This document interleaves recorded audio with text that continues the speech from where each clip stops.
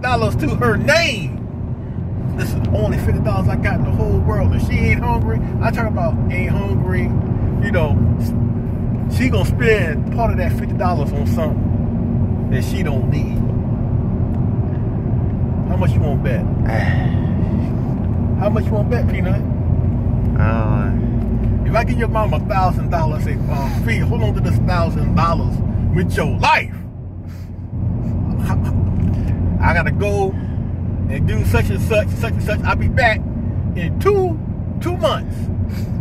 I gotta work on this job for 2 months. Hold on to this $1,000. How much you want to bet you gonna spend part of that $1,000? How much you want to bet, Peanut? How much you want to bet on it? Huh? I don't know.